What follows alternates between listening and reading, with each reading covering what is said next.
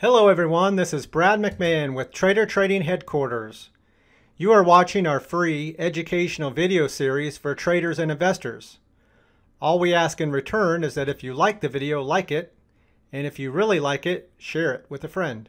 Please take a moment to read our disclaimer. The information provided herein is our opinions only. Under no circumstances do any statements here represent a recommendation to buy or sell securities or make any kind of investment. You are responsible for your own due diligence. To summarize, we do not provide investment advice, nor do we make any claims or promises that any information here will lead to a profit, loss, or any other result. These videos are for educational purposes only.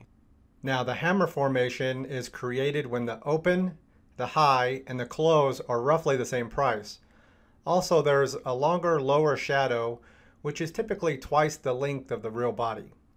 Now, when the high and the close are the same, a bullish hammer candlestick is formed, and it's considered a stronger formation because the bulls were able to reject the bears completely, plus the bulls were able to push the price even more past the opening price. On the other hand, when the open and the high are the same, this hammer formation is considered less bullish. Now, the hammer is an extremely helpful candlestick pattern to help traders visually see where support and demand is located. So after a downward trend, the hammer can signal to a trader that the downtrend could be over and that any short positions could potentially be covered. So in this example of WebMD, we had a bearish sell-off, we had some consolidation, a run back up, and a rollover, and we get our hammer. So the way we want to use this hammer is we want to see some confirmation.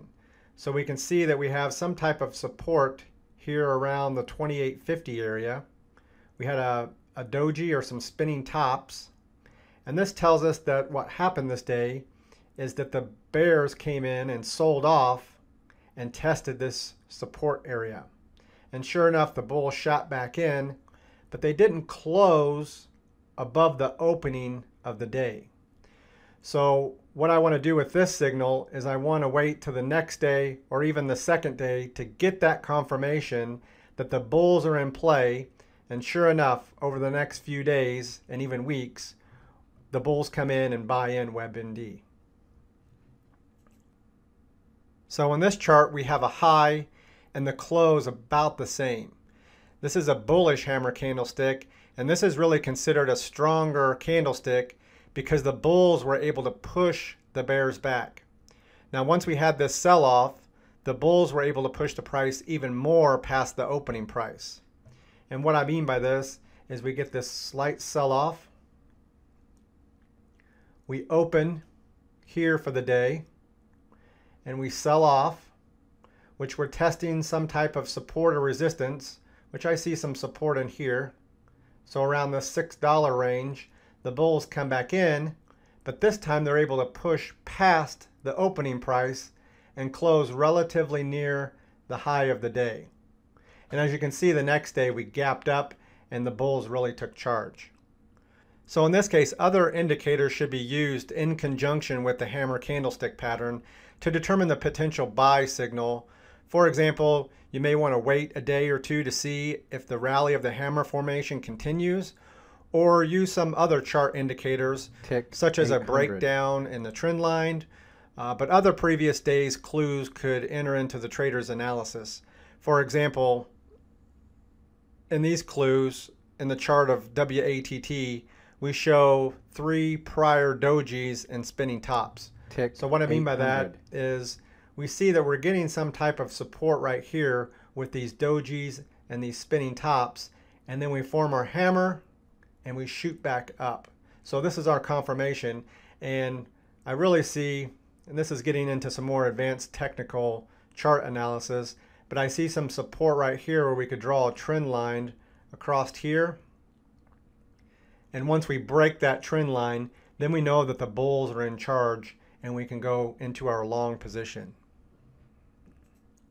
Okay, so that's the hammer candlestick pattern. Thanks for watching this video, and if you like it, like it.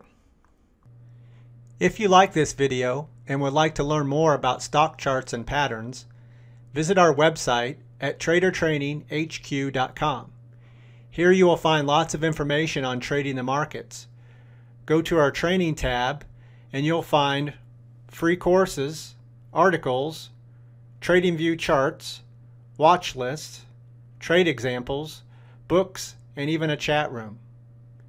If you'd like to get a feel for our membership benefits, fill out this information here and create a password, and you'll get access to more free lessons. The free lessons include simpler stock trading for beginners, candlestick patterns, chart patterns, free introduction videos, webinars, and a trading community where you can access all of our social media links.